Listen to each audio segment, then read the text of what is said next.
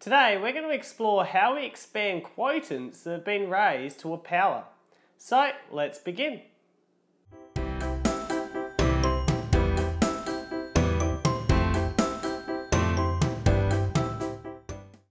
So let's begin by taking a look at how we can expand a quotient such as 3 over 4 that's been raised to the power of 5.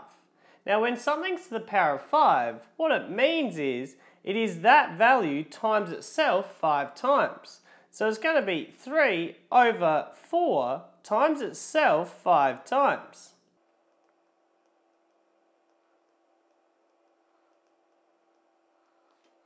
Now when you're multiplying fractions with fractions, you multiply the numerators together and you multiply the denominators together.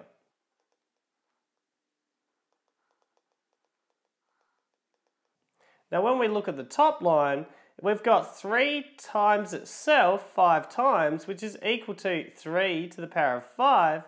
When we look at the denominator, we've got 4 times itself 5 times, so that's going to be equal to 4 to the 5th power. So therefore, what we've found here is that the quotient of 3 over 4, all raised to the 5th power, is equal to 3 to the 5th power over 4 to the 5th power. Okay, so let's have a look at another example, this time using unknowns. What if we've got the quotient of A over B, all to the power of 4? Well, when we expand this, this is the same as saying A over B multiplied by itself 4 times. Now when we multiply fractions together, you multiply the numerators together, so it's going to be A times A times A times A, and the denominators together, so it's going to be B times B times B times B. So as you can see, we've got A times itself 4 times. That's the same as saying A to the 4th power. We've got B times itself 4 times, which is B to the 4th power. So therefore, the quotient of A over B, all raised to the 4th power, is equal to A to the 4th power over B to the 4th power. So what we notice here, just like in the first problem, is the power that we raised this to, which was the 4, gets raised to both the numerator and the denominator in our problem. But let's take a look at one more problem to see whether it's always as simple as this. What if we want to expand the quotient of 2 times A over C to the 3rd power, all raised to the power of 4? Well, when we look to expand this, this is equal to 2A over C to the 3rd power multiplied by itself 4 times.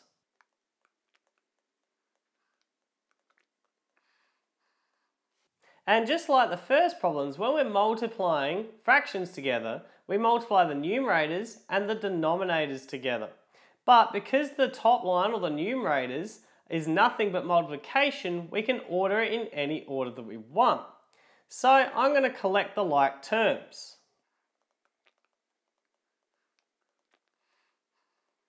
And then I'm going to multiply the denominators.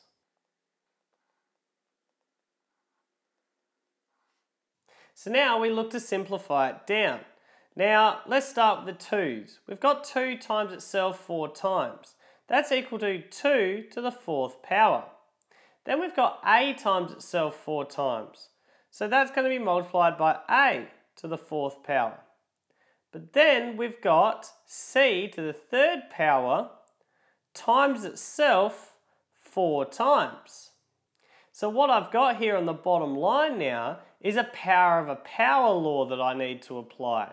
So I keep the base the same there and I multiply the exponents. So on the next line, on the bottom of the fraction, I'm going to have C to the power of 3 times 4.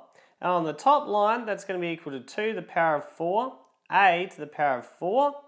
So therefore, this is equal to 2 to the power of 4, A to the power of 4, divided by C to the power of 12. So in our last two problems, when we raised a quotient to a power, we raised that power to both the numerator and the denominator. And you can see that the same thing actually occurred here in this step here. When we raised the numerator to the power of 4, what we actually did was have the numerator of 2a all to the power of 4. Now that sort of problem is one that we raised in our multiplying indices law, and I'm going to include a link for that below if you want to recap that. But on our denominator side of things, when we raised it to the power of 4, we ended up having this c to the power of 3 all to the power of 4, and it created a power of a power indice law. Once again, I've included an explanation of the power laws in the links below. But what we've now discovered is that when we've got a quotient that's been raised to a power, we apply that power, we raise that power to the entire numerator and raise that power to the entire denominator. And that now brings us to our expanding quotients law, which says if a quotient in brackets is raised to a power, each number or variable in the brackets is raised to that power. For example, if we have the quotient of a over b in brackets, all raise the quotient m, that's going to be equal to a to the power of m over b to the power of m. So let's take a quick look at those first three problems if we were to use the law instead. Now back to our first problem, we had 3 over 4 all raised to the power of 5. Now our law says that if we've got a quotient that's been raised to a power, we apply that power to both the numerator and the denominator. So that's going to be equal to 3 to the power of 5 over 4 to the power of 5. Now if I want to leave this in index form, this problem is as simplified as it can get. So let's take a look at the second problem. In the second problem we had the quotient of a over b all raised to the power of 4. Now our law said that if we raise a quotient to a power, we raise that power to both the numerator and the denominator. So that's going to be equal to the numerator of a raised to the power of 4 over the denominator of b raised to the power of 4. Now once again, this is already in simplest form and we've arrived to the same answers we got before. But let's take a look at what happens if we apply that law to our third problem. Now in our third problem we had 2a over c cubed all raised to the power of 4.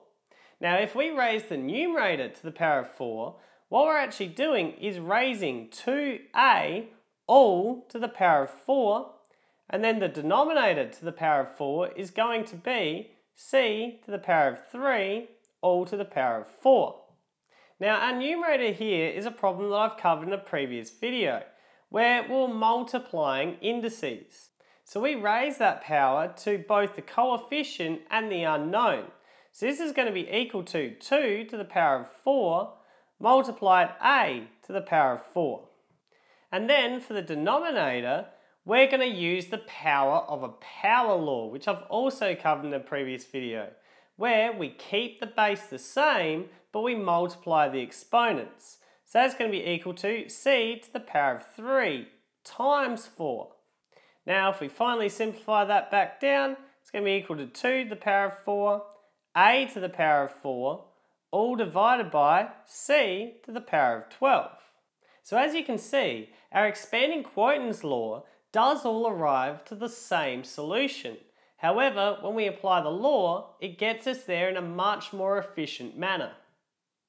So now I'd like for you to have a go. In front of me, I've got 6 problems that I'd like you to expand and simplify and leave your answers in index form. I encourage you to have a go at expanding it fully like I did at the start of the video and then arriving to your solution so you've got a greater understanding of how this index law works.